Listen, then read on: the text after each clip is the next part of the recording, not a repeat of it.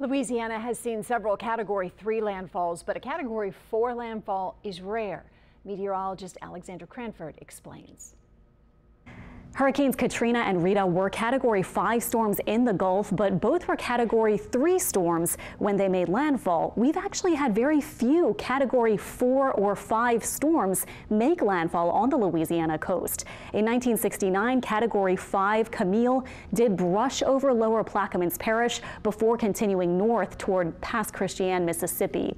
In 1965, BETSY, which was long classified as a Category 3 at landfall, was last year reanalyzed and found to have Category 4 winds of 130 miles per hour at landfall. Hurricane AUDREY made landfall just near the state line at Sabine Pass in 1957 as a Category 4, and in 1856 a storm with 150 mile per hour winds came ashore. Records show more than 200 people died in that storm. So what kind of damage does a Category 4 bring? That kind of wind can rip roofs or walls off of homes and uproot many trees and power lines. The fallen trees and poles can isolate neighborhoods, and power could be out for weeks to possibly months. Many people would be displaced from their homes for weeks or months. The damage for a Category 5 is similar but more widespread.